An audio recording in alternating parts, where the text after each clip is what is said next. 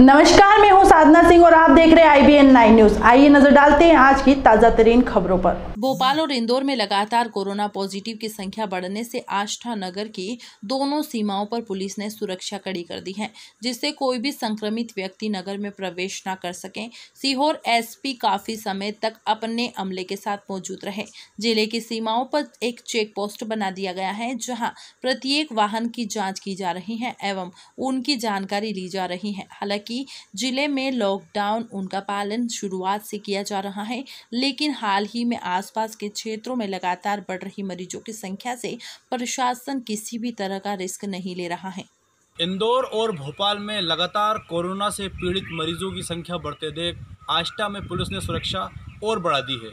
आष्टा से IBN9 के लिए मोहम्मद सादिक की रिपोर्ट। सर, आज हम देख रहे हैं आप घंटों से जो आष्टा की जो बॉर्डर है दौलतपुर घाटी, वहाँ पे आप बैठे हुए थे, क्या मामला है सर? वैसे तो दोस्त सभी बॉर्डर्स पे मैं लगातार जा रहा हूँ, पर अगर हमें छोटी सी भी कोई सूचना मिलती है तो हम उसकी तस्दीक करते हैं।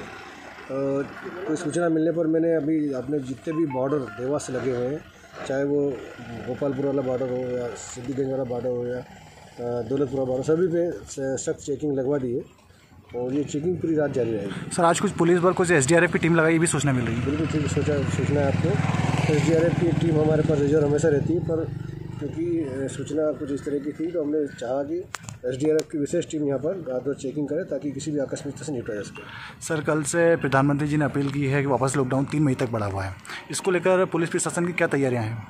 पुलिस प्रशासन कटिबद्ध है कि माननीय प्रधानमंत्री जी के आह्वान पर और माननीय मुख्यमंत्री जी के आह्वान पर कदम से कदम मिलाकर, कंधे से कंधे मिलाकर कार्य करेगी और उस आह्वान को पूरा कराएगी। और मुझे पूरा यकीन है कि जैसे पिछले लंबे समय से आप लोगों के सहयोग से हम इस कार्य को कर पाए, अभी मीडिया बंधुओं के सक्रिय सहयोग से हम इस मंजिल को प्राप्त करेंगे। सर, कि जो अभी वाले एक पॉजिटिव केस रायसेन में मिला था, उसके निशानदेही पे अपन ने आष्टा में 29 लोगों को क्वारंटाइन किया है। ऐसा लग रहा है कि वो जो 29 लोगों को अपन ने जहाँ पे रखा है वो कुछ अभद्रता करते हैं, अशब्द भाषा का भी उपयोग कर रहे हैं, तो ऐसा क्या है, उसके लिए कोई व्यवस्था? यदि ऐसी कोई सूचना प्राप्त होगी तो उसके लिए भी कानूनी प्रावधान है, उस कानूनी प्रावधान का प्रयोग करके उनको निरुद्ध करेंगे। परंतु वर्तमान में जो 29 लोग यहाँ पर निरुद्ध हैं, उनके यही संभावना है कि वो नेगेटिव आएंगे, क्योंकि जो कोरोना पॉजिटिव रायसेन में पाए गए उनको गए पर्याप्त अवधि हो चुकी है। में बस इतना ही। बने रहिए हमारे साथ IBN9 न्यूज में। मैं हूँ आपके साथ साधना सिंह।